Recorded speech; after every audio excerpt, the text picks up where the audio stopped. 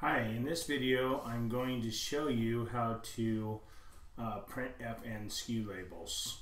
So we're going to go to inventory up here in the upper left hand corner. We're inside Amazon Seller Central. This is my account. So the first thing is you're going to click on manage inventory. Now it doesn't matter whether you click on manage FBA inventory or manage inventory. If you click on manage inventory, it's going to give you a list of everything. If you click on manage FBA inventory, it's just going to give you a list of everything that's in FBA. Now most of us are only selling FBA, so either choice you pick is going to have identical listings.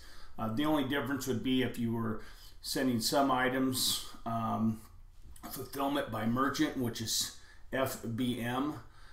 And some items you were also selling as FBA. So in that case, if you chose manage FBA, that would exclude everything else. That would exclude all your manage FBA inventory. So I just go to click manage inventory. Honestly, again, it doesn't matter.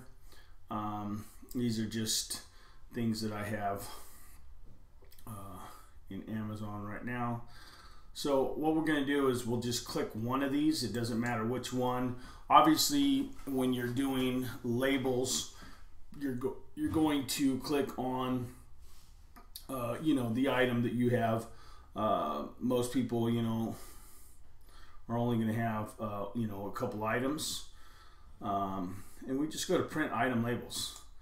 It's really that easy.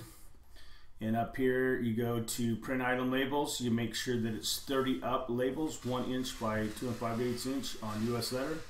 That is the default, at least it is for me, because I'm in the US. You have all these other options. 30 up is the only option for 30 up labels.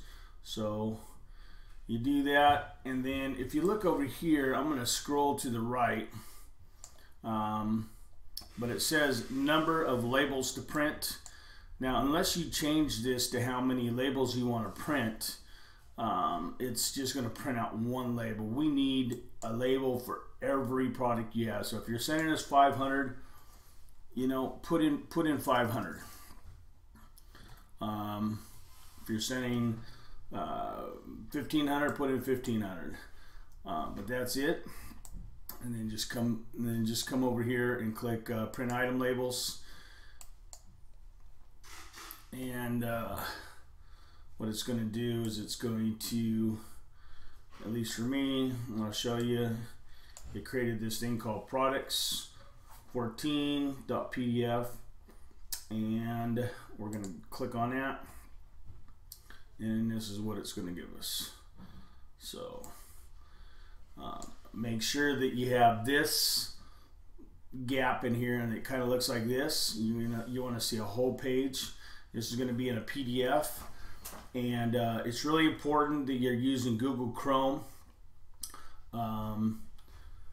especially if you're on an Apple Mac. If you're on an Apple Mac and it seems like there's been some issues with other browsers, so the Mac browsers for whatever reason doesn't seem to want to save this as a with the correct formatting. So if you're using Apple, make sure that you're using a Google Chrome when you save these things. But that's it.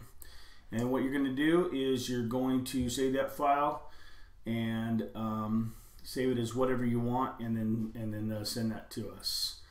Hope this helps. Thanks. Talk to you later. Bye.